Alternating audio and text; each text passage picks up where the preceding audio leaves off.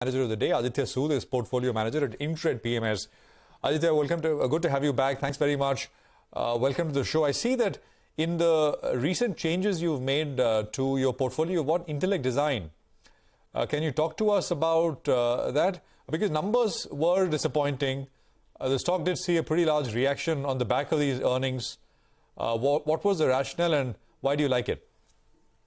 Sure. So thanks for having me, Prashant.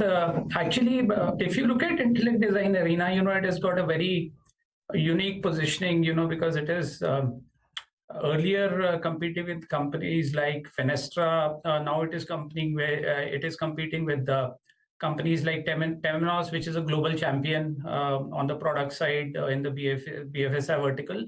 Now, first of all, the company has a very large TAM. The TAM is closer to $30-odd billion. The stock has, ever since the demerger happened, the stock went on to becoming a 10x stock. And now what we see is that, the correction has been very, very sharp in the stock. The stock has fallen by close to 60-odd%.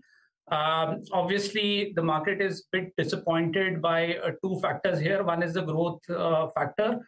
Because initially, the company was guiding for a 25% odd growth, which has been downgraded to 20-odd%. And secondly, the margins. Now, we do believe that as they migrate from more towards cloud and being SaaS revenues continue to inch up for the company, they are close to 23-odd% today. So what we believe is that, over a 3-year basis, SaaS can be easily close to 40%. And when there is a migration to the cloud, obviously it is a pay-per-use sort of a model. So we are buying the stock in a weakness. We believe that the valuations are very, very undemanding at 15 times 1 year forward.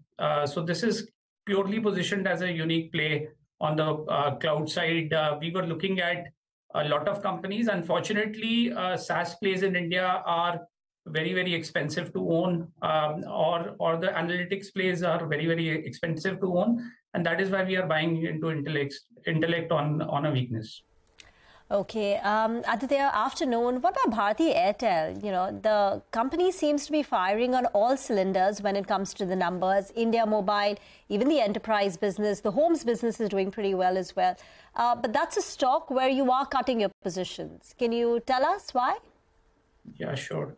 So essentially, Bharti, we have been, 2.5 years. It has been a 2.5-year-old position for us on the AF side. What we find today is that, we would ideally like to avoid companies which have got dollar debt. So that is one of the reasons. Secondly, valuation arbitrage was there. We bought Bharti when it was trading when the India business was possibly trading at 6 times the EV by EBITDA. Today, what we see is that, that valuation catch-up is behind us.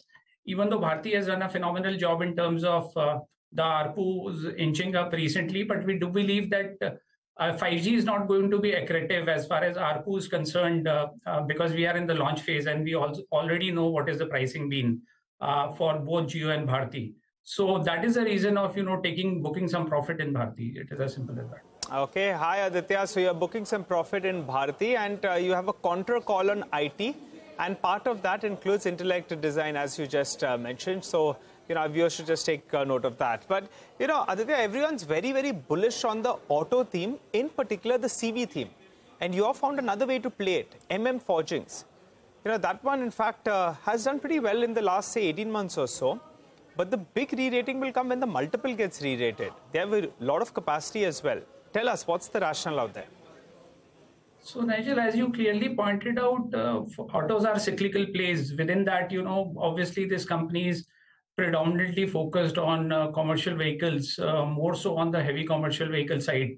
Now, one of the things that we see here is that, India has got a clear-cut advantage in terms of forging, because we have got, captive steel mills in India. And second thing is that, power and freight is a very, very large component of cost for a company which is doing forging. Now, what we find interesting about Forging is that, this is obviously they are gaining market share with both Tata Motors and Ashok Leyland in the domestic market. And obviously there is a global play here as well. So we believe that over a period of time, this Euro Plus One is going to be very, very beneficial for Indian forging companies. And clearly that gets reflected in Bharat Forge. There are 3 companies which are listed, RK, MM Forging and Bharat Forge. So we prefer MM Forging because essentially there is a play on more machined components. Machining is a 500 basis point higher gross margin business. So we expect return on capital as well as margins to improve going forward. The valuations are very undemanding at this point in time. Again, the stock has gone through a bit of a correction. If you look at, last 3 months or so. So we are buying into it from a reasonable valuation perspective. 2 more changes. One is you bought Equitas and you've sold IDFC. On IDFC, I mean, has the full kind of structure collapse, etc., everything played out to your mind? So let's start there. Sure. So essentially, again, it is an old stock for us. Our buying price was, we were playing the holdco discount. So our belief is that, the similar sort of holdco discount is there in Equitas Holdings, which is there. The Equitas merger is around the corner. We believe that there is a 20 to 25% holdco discount, which is clearly unwarranted. Secondly, we have been using this filter of on the small banks of 1.5% ROA, and Equitas is now reporting 1.6% ROA. They just reported the numbers yesterday. So what we find here is that, it is a very well managed franchise, both on the asset and the liability side. Essentially, they've done a phenomenal job in terms of liability, in terms of having the CASA that they have. So we believe that there is a similar sort of a valuation arbitrage opportunity, and hence we didn't want to, increase our weight on overall weight on financials, and that is the reason we made a switch from IDFC to Equitas. Can you talk a bit about this contra bet that you're taking on IT? Is this just a tactical call, and which stocks in the IT pack are looking most attractive to you? Sure. So one is that we do believe that at this juncture, we are heading into a macro environment wherein demand is not going to fall off the cliff. Second thing is that, if you look at Indian IT story, in every cycle, there is a temporary blip, and over a period of time, we realize that Indian companies typically tend to gain market share. So that is point number 1. Within IT, we are very, very constructive on engineering, research and design as a play. So if you look at our large cap companies, wherein we have invested, which is a combination of a company like HCL Tech, they have a majority of their revenues within the large cap IT companies coming from engineering, research and design. So that is one place we are very, very constructive on. Secondly, Intellect Design Arena, which is a unique company on the product side.